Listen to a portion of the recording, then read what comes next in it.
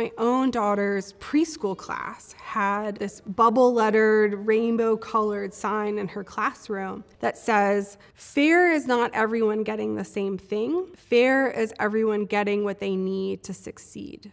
Genetics is a tool for seeing what do people need, to move away from this idea of we can achieve fairness just by treating every student exactly the same. Art Goldberger was an economist in the 1970s, and he was very critical of the idea that genetics meant that something couldn't be intervened on. And his classic example was eyeglasses, that if you have a genetic predisposition towards poor eyesight, we've invested in developing a technology that can help you see, and it's an environmental one, and we apply it for as long as people need. We don't give it to them for just one day and be like, well, you've had your intervention, like, why are you still complaining? People get to keep their eyeglasses. They get to have a sustained intervention. I love the Goldberger example because it both shows that genetically influenced things can be changed by the environment, but also reminds us that the environments might need to be sustained. They might not be able to be these kind of one-time nudges.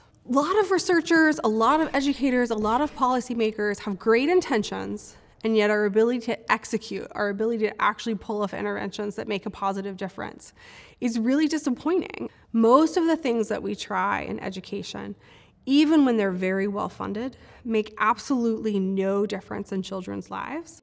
So that says that we need to improve our basic science. All of our policies, all of our interventions are based on a model of what causes what in the world.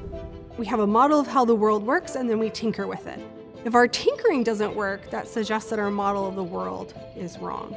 So I think genetics can be used as a tool to improve our understanding of the way the world works, which ultimately can improve our ability to intervene in that world. Auticon is this company that selectively recruits people with autism spectrum disorders and deliberately designs the physical environment and working environment to accommodate their neurodiversity. So there aren't loud fluorescent lights. There isn't a workplace culture that depends on picking up on really subtle social cues. Everything, all the feedback is given back very explicitly. I think this is a fascinating example of thinking about how do you acknowledge differences in functioning and create a space where people participate as equals. What if we thought about our educational spaces in the same way?